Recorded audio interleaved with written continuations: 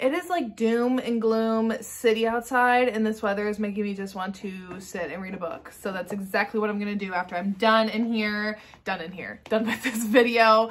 But we gotta wrap up to get through today. So March, I had a slower reading month, and I actually didn't even have that good of a reading month. I only had one full 5-star read this entire month. And how many did I have? 14. I only read 14 books this month. Normally for me, that's not what I normally average, and especially only having one full 5-star book. Bummer. So Dorian, no. Oh my God, he has my one chapstick. I don't know where he from.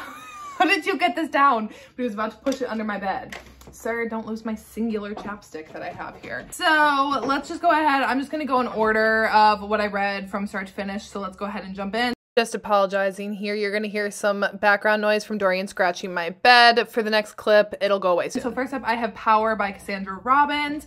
This one is a part of the Blurred Line series that a bunch of authors got together. It's like standalones, but they just all got together and wrote like taboo stories or like blurred lines stories. So this one is a mom's fiance forced proximity age gap romance. So this one follows, what is her name?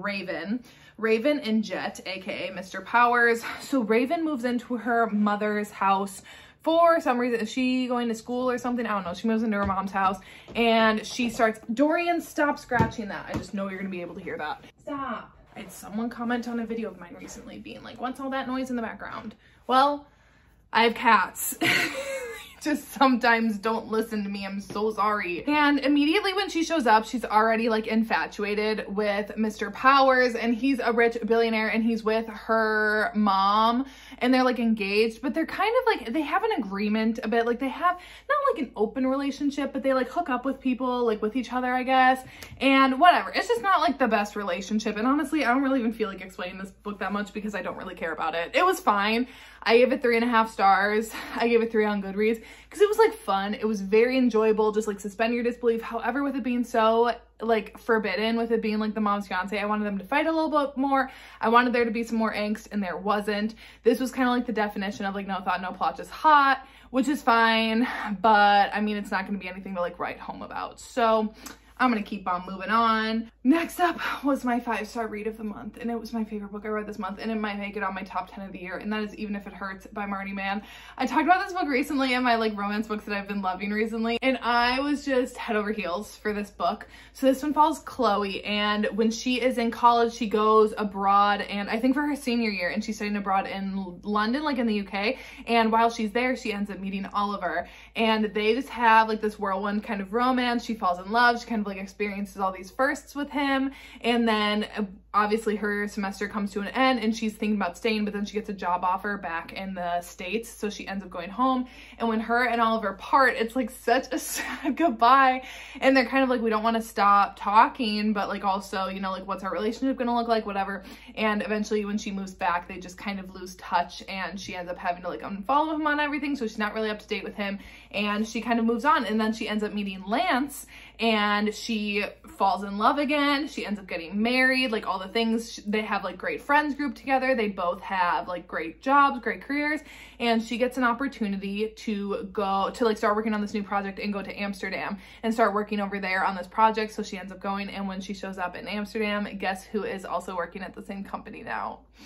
Oliver, and she gets reconnected with him, and it's a love triangle. There's cheating in it, so if you don't like cheating, then this isn't gonna be for you. This was just so, it just touched a deep part within my soul. I really personally connected with part of this book, and I think that's why the ending made it like even more devastating, because I was like, if I can't get my happy ending, I want her to have her happy ending. And I don't know, it just did something to me. This book like just really spoke to me. It's a love triangle where like genuinely both of the choices are great choices. Like Lance and Oliver, they're both really great guys. Like one of the things I don't like in love triangles a lot of times, you can tell which one the character wants to choose, and like that kind of doesn't make it fun. Where genuinely, like in this case, both characters were great choices, both options were great options, and she genuinely loved and cared about both of them and just had different kinds of love. You know, it's her first love, and then it's like her husband, her like adult love. It was just incredible. 5 stars from me, and I cannot wait. I already pre-ordered this book for Book Bonanza from Marty Mann. I can't wait to get it signed and like have it in my hands, because it just like,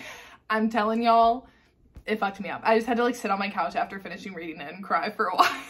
So, but I mean, that's what I want. That's what I want for my books. I want them to hit me like that, and this one did. So then next up, I read From the Embers by Ali Martinez. This one, I buddy read with one of my friends that we buddy read a book typically every month together, and we read From the Embers, and this one follows Bree and Eason, and so they are both married to different people, and like so like Bree's husband and Eason are best friends, and then like Eason's wife and her and Bree are best friends, and they don't really like each other. They like tolerate each other for the sake of like the couple friend group. And one night they're all together at a house and there is a fire, and Eason thinks he's dragging his wife out of the fire, and then when he gets out he realizes that he actually grabbed Bree and took her out of the fire, and that both of their spouses were still inside and they both died. So then it's now just Bree and Easton and their children now left to kind of like pick up the pieces, and it's them kind of like growing together and like learning how to navigate the world without their spouses and as single parents, and kind of like after losing everything. I liked this. I think I gave this one, I think I rounded up to 4 stars. I think this was another 3.5. It was good. My thing is there was a time jump pretty early on, and I was kind of like, whoa, I feel like we kind of like didn't get to see some certain things of like healing, or like maybe like more of that attraction growing. I felt like it maybe like moved a little fast then because of that time jump, but that was fine. There were some twists and turns in here that I was not expecting, so I guess like that was fun.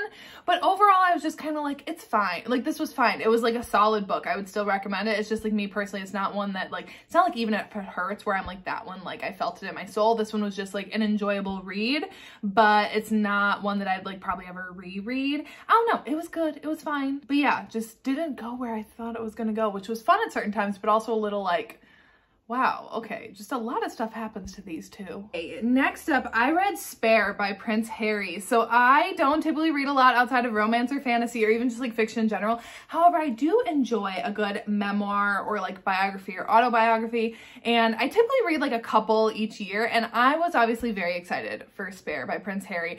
I'm not one of those people that's like super obsessed with the royal family. I do find them fascinating simply because like, why wouldn't they be fascinating? But I'm not like a huge, like I don't know a lot about them. Like I don't watch The Crown. Like I'm not like very well versed in their history. However, I do really like Harry and Meghan. I liked Kate and Will too, like whatever. I liked watching their wedding when I was younger, cute. But I liked Harry and Meghan, and I still do. And I know that's like controversial. I think I had someone literally DM me and they were like, you're like a fan of Meghan and Harry, and kind of being like, like how dare you? I don't know. I am. And I was very curious to read this book. Now here's the thing with it. It's kind of split up into 3 parts, and I read the first part and the third part, and I skipped the whole middle of it, but I'm still counting it as an entire read, because this one, the first part is kind of like his childhood, talking about his mother, losing his mother, his experience like growing up in school, all that stuff. I found that interesting. Then the middle chunk is a bunch of his time in the military, which is like, I'm just not as interested in. So I did skip that. And also like my library hold was running out for it. Like I had the physical book to read from my library, and they were not giving very long because obviously the wait list is huge. Like my mom and I were waiting on the wait list for so long, and my mom read it too, so I had even less time to read it. And the part that I was most interested in was his childhood, and then the stuff when Meghan came into the picture. So I really enjoyed the parts of this that I read though.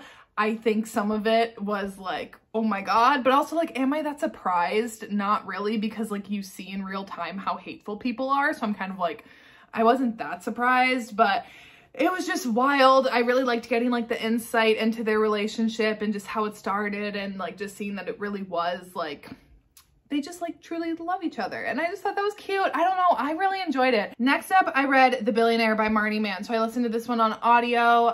My Hoopla has, I think, 6 Marnie Mann books. I've finished all of them except for The Intern. That's the last one I have. But otherwise, I've listened to all of her books that she has on there. And I've just been on a Marnie Mann kick, if you can't tell. So The Billionaire is the second book in the Dalton Brothers series. And this one follows Joe and Jenner. And obviously, it's a billionaire romance. So Joe and Jenner, so Jenner's a high-powered lawyer, and they meet out at a club or a bar one night. They have a great night. They hook up, you know, whatever, and they just have like a fun time. That turns into like a couple more nights, I think, while she's on vacation, maybe with some girlfriends or something, and that just turns into a couple of nights. And then, you know, they end up kind of like being in a bit of a relationship, like a bit of a long distance relationship. You know, Jenner's really trying to put in the work. He really likes Joe, and he's like sending her nice birthday gifts, and they're like traveling together. But then there's a little bit of a bombshell that turns out that she is his business partner's daughter. and it's a no-no. I really enjoyed this one. Again, this series is just really fun. Like, I'm really liking the Dalton Brothers series.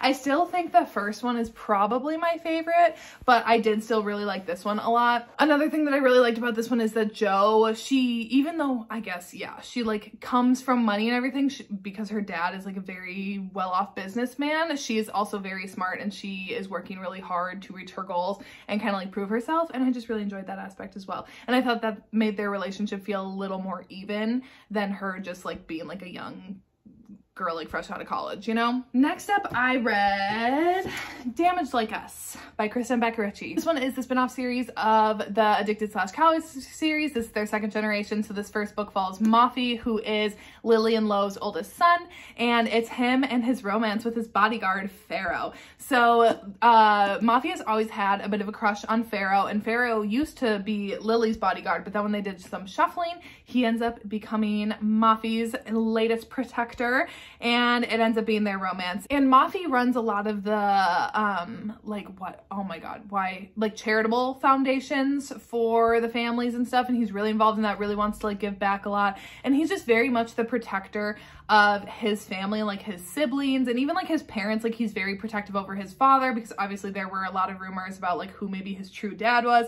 And he is very much protective over Lo as well. And you just really see how much he loves and cares about his family, and then how like Pharaoh needs to kind of step in and be that layer of protection for him, that it's like Mafi can't also protect himself and he's worrying about protecting his whole family. And it's their romance. Obviously it's forbidden because bodyguards should not be dating their clients or, you know, like messing around with their clients, and they don't want their families to find out because they think that then obviously they would probably put Pharaoh on someone else's detail, and also they don't want the media finding out because then Pharaoh wouldn't even be able to like bodyguard Lo if like he becomes a celebrity in and of himself. So anyways, it's their romance. I loved it. There was a little thing at the end that I was like, oh my god, what is this? But I really liked it, and I'm really liking getting some of the side characters like Jane, Connor and Rose's daughter. Obviously I knew she was probably gonna be my favorite, but she's like a cat lady too, and I'm like, oh my god, I can't wait for Jane and Thatcher's book. And I've already started the second one, and I'm very much enjoying this series, and I gave this one 4.5 stars. Next up, I read Untouchable finally by Sam Mariano. So obviously this book has been on my TBR for a long time, and I finally gave it a go, and I ended up giving it 4 stars. So this one is a bully romance, very heavy on like enemies to lovers. So it starts out, and it's people say it's dark. I guess like the beginning of it is dark, but I wouldn't say it's like a dark romance altogether. Zoe is a high school student and Carter is the star football player in their town, and they live in Texas, so it's like football is like a really big deal there, especially high school football, and these players just kind of get away with anything that they want. And one of the players harasses Zoe, and she ends up reporting it, getting him in trouble and getting him suspended from the team. So he wants his revenge, and he gets 2 of his friends and corners her in a classroom, and things just kind of really escalate in that situation, and Carter ends up being the one who does a lot of the escalating. It ends up being their romance. After that, Carter is like a dog with a bone, and he is not going to let Zoe out of his sights, even though she wants nothing to do with him. He's very persistent. He's very in your face with her, and he just eventually breaks her down until she ends up liking him and they start dating. So it's messed up. I mean, it's messed up, but I don't care. I like that. This one for me, I think my biggest thing of why it wasn't 5 stars, first of all, it's so long. It's like a thick book. It's not so long. It's like 480 pages. I mean, it's long, but it's not like excessively long as some of these other books tend to be. But I just think I've kind of gotten past the high school aspect of books. There are very few authors anymore that I would even like read a high school book from anymore, just because I find a lot of it like kind of unbelievable at this point. And I know that it's like suspend your disbelief, and that's what I love about like forbidden and taboo romance, is that it's so far from reality. But there's something about like reading in high school that I'm just kind of like, I'm just kind of over. So unless it's series that I've already started and that I want to keep finishing, or if it's like Penelope Douglas, QB Tyler, like Anna Huang, unless if they're gonna write a high school romance, then like I'll read it. But otherwise I think I'm just kind of like over that. So I did enjoy this. I was just kind of like, I was just wishing that they were in college, and I get why they couldn't be, because I guess it was like star football player of like the high school, I don't know, but it was fine. I liked it, but I'm not like obsessed with it. I'm so sorry, Nikki, if you're watching this. I'm so sorry. I know it's your favorite, and I still liked it. It's just not like a new favorite of mine. But I still want to read more from Sam Mariano, because I did really like the writing, and the psychological aspect of Carter is really interesting. Next up, I read The Prince's Bride by J.J. McAvoy. So this one follows Odette and Gail. And Odette is a daughter. That sounded so dumb. Is a daughter. She's a daughter. I mean, isn't everyone like a child of someone? Odette's father basically made like the Google equivalent, you know? So he's like super wealthy, has all this money, but he ends up passing away. And it is Odette and her mother, and then her half-sister, and then her half-sister's mother, so like the other wife. And it's like the two ladies on either side of the family, and the two moms hate each other, but the two daughters, like, they get along, they want to like coexist and like, you know, have that kind of like sisterly relationship. And when it's time for like her father's will to be read and everything, she finds out that in order to get her inheritance, both of the sisters, I mean individually to get their own money, but they both have to get married to like continue on his line, I guess, which I'm like, how like medieval of you to be like, for my succession. They both have to get married. Odette is kind of like, who am I supposed to marry right now in order to get my inheritance? And her mom is like, ding-a-ling, I found you a prince. And that's where Gail comes into the picture. So Gail is the second son of, so he's like second in line to the throne behind his older brother of this one country. I'm forgetting what is it like Ursovia or something? His father, the king, has really gotten their country into some financial trouble, and they don't want to let anyone know that because obviously that would be seen as a sign of weakness, and they're really worried about like their royal family ever potentially having to like not exist anymore. So Gail is looking for a wife to kind of like help pad their checkbooks a little bit, because obviously the oldest brother, he already has a wife, he's already like, that's already settled, so it's kind of up to Gail to get some money flowing in this family. So then they're like, well, why don't you marry Odette, because then you can get Odette's money, and then Odette can marry you, so then that way she can have access to her money. So it kind of ends up being a little bit of an arranged marriage. However, Odette is not very down for this. When he shows up, she's like, excuse me, what is this prince doing here? Like, I'm not signing up for this. She's a singer-songwriter, she just wants to like do her thing. She does realize that her mother and her are in need of some of that money, and yeah, so it ends up being their arranged marriage. This is very, very, very, very slow burn. It's the first in a series. Like, I know they kiss, but like I don't think anything like really happens, and then there's a bit of like a at the end, like a bit of a cliffhanger. And here's the thing with this one, that I ended up giving it 4 stars. I did really like it a lot, and I really want to keep going with the series. However, I wanted them to be in Ursovia. I wanted them to go to his country, and instead they just like stayed in the US the whole time, and I was kind of like, I already live here. I don't want to like be here anymore when I like have a prince from another country. I'm like, take me to your country, please. I really like this. I liked both of them individually, and I liked them together. I liked how their friendship formed. I liked their slow burn relationship, and yeah, I did enjoy this a lot. Next up, I read The Single Dad by Marty Mann. This is the 3rd book in the Dalton Brothers series, and again, I listened to this one on audio. So this one follows Ford and Sydney. So they end up meeting again. I feel like all of these, they meet and they have like a one-night stand, and then it's like what happens after that, because I think both of the other two have also started that way. So Ford is a single father. This like one woman that he randomly hooked up with, like 3 days after his daughter was born, shows up at his office and is like, I don't want this baby. I'm signing over like all rights to you. Like, you just take her and raise her.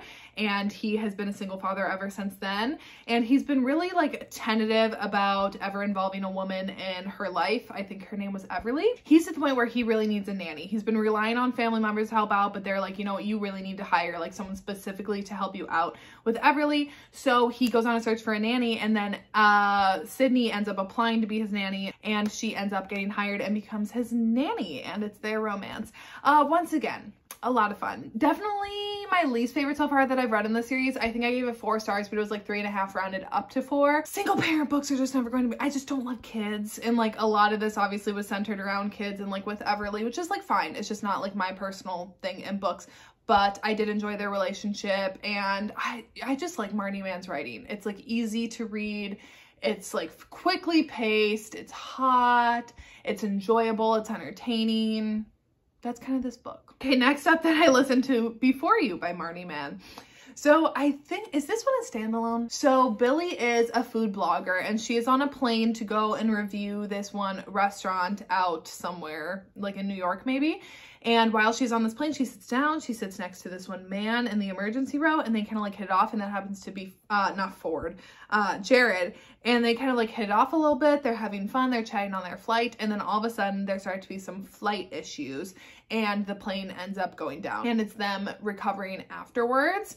And at the same time that you're in this present POV, you're also getting a past POV of Honey in like the 1980s, and it's about this woman who is falling in love with this one doctor that she ends up meeting, and like her life and their struggle to get pregnant and all this stuff. And you don't really know how these two storylines connect until kind of towards the end of the book, which I'm not going to spoil. I do think that you have to go into this one blind. I'm going to kind of leave it there, honestly, for the explanation of this, because I didn't know where it was going, and I liked that. I think it's best that way. I think if you knew the twist, it wouldn't make it as enjoyable of a read. It definitely kept me like wanting to listen. Like I was listening to it when I was taking my parents' dog on walks when I was dog sitting, and I like wanted to be like, do you want to go for another walk? Because I just wanted to like keep listening to this. This one I ended up giving 3.5 rounded up to 4 stars. I liked it a lot. I don't know. I think the ending might have been a little too rushed for my taste, but I can't really even get into what that is because I don't want to spoil anything for this book.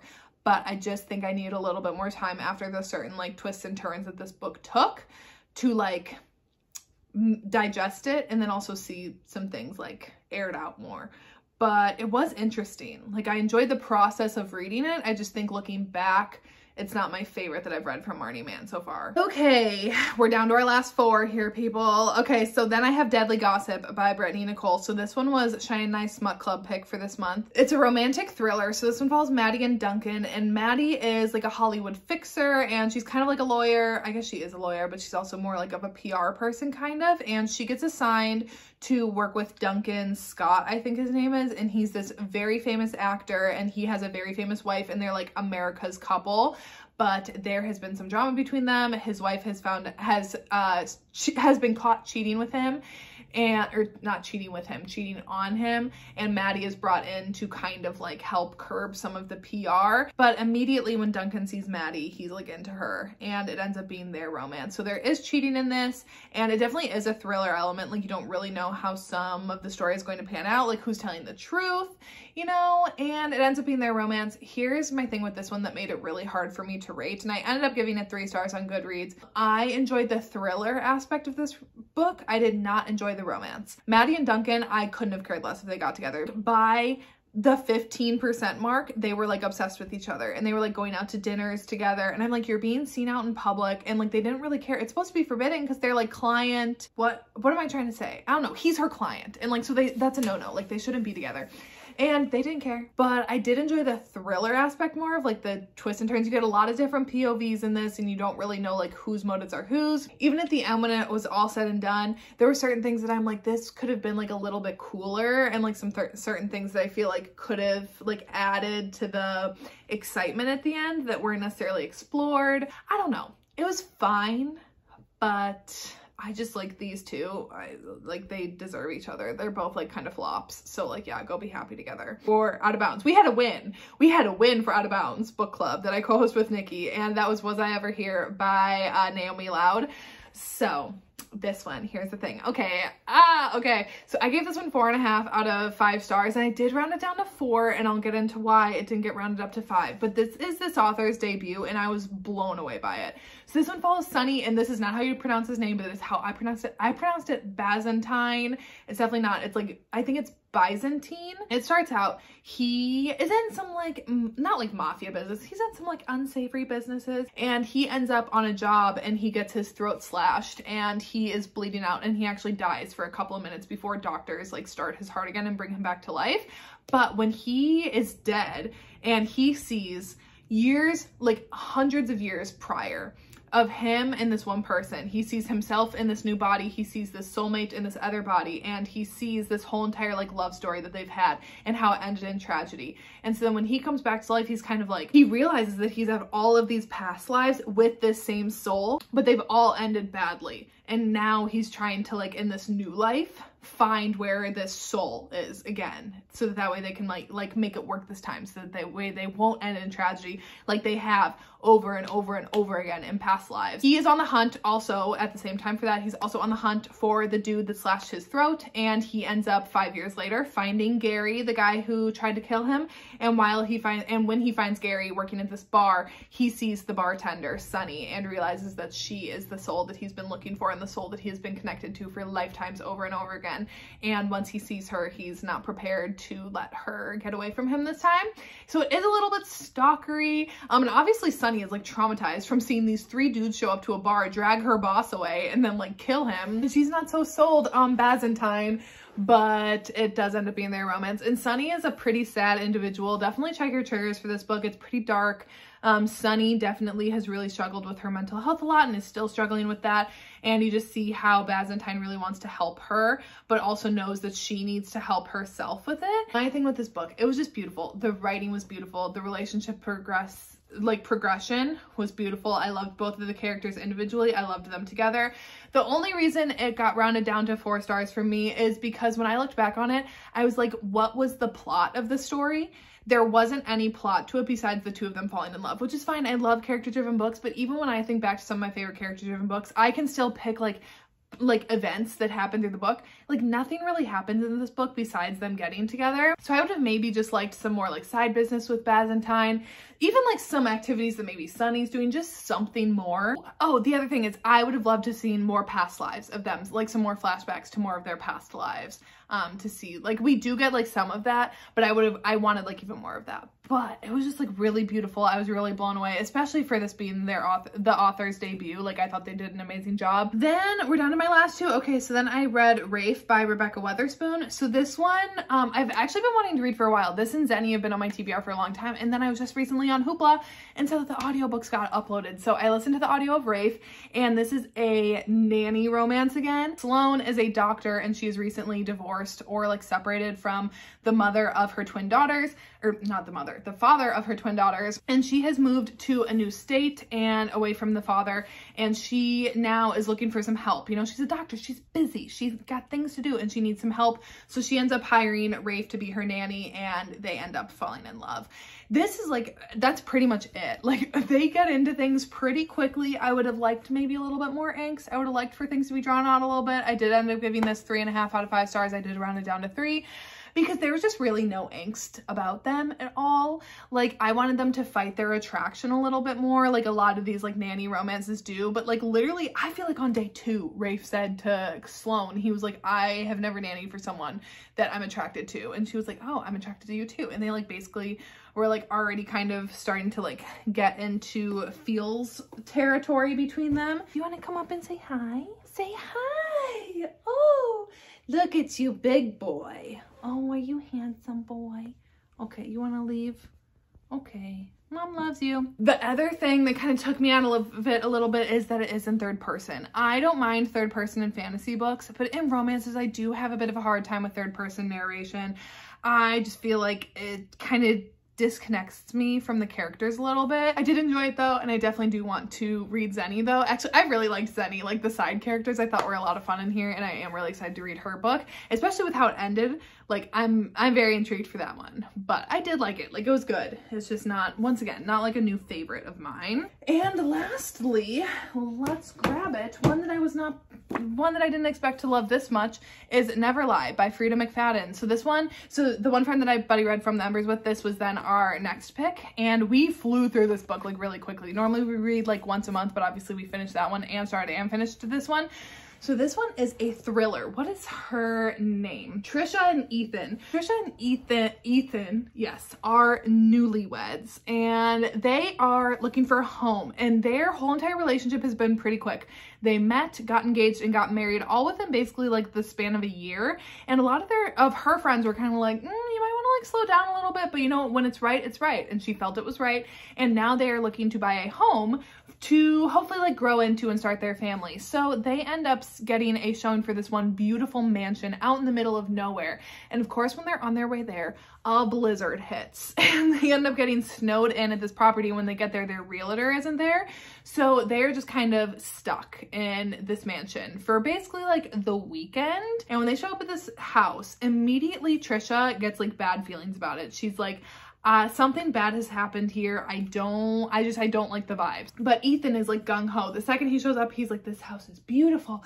I love it. Can't you see us setting up our family here? And she's kind of like, yeah, no. And when they get inside, they see this portrait of this woman. They're like, oh my God, that's Dr. Adrienne Hale, who was a very famous psychiatrist because she wrote a couple of best-selling books. However, a few years back, she had disappeared and was suspected to have been murdered by her boyfriend. And yeah, they realized that this is her house, but her house is like exactly like she left it. I'm gonna kind of leave it at that. This was so fun. We had a lot of fun reading this. Both of us didn't want to stop every time we like set a page length to stop by.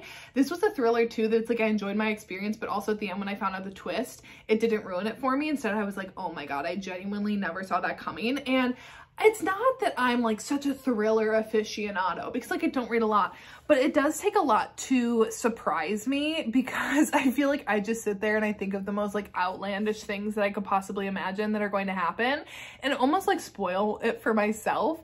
But this one, I never saw that coming. I never saw that coming. Oh, and I guess the other big thing is that when Trisha's in this house, she ends up finding a bunch of tapes. So Dr. Adrienne Hale taped every single one of her sessions with her patients, and she finds some of the tapes and she starts listening to them and she starts, you know, finding some certain things back in Dr. Adrienne's history. It was just so much fun. I really love this book. I ended up giving it 4 stars. Okay, that is it for today's video.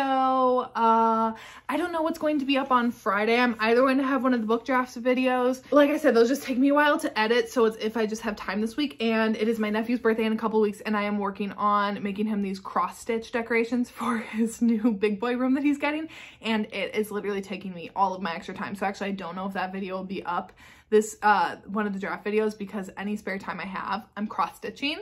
So I don't know. So it might actually be a bookshelf tour. I just got 2 new bookcases. You might see that like this looks different behind me because I was finally able to get all of my books into one space in my living room. So I might do a bookshelf tour instead just for something like easy and quick. But anyways, you'll see a video on Friday nonetheless. But yeah, that is it for today's video, and I will see you when I see ya.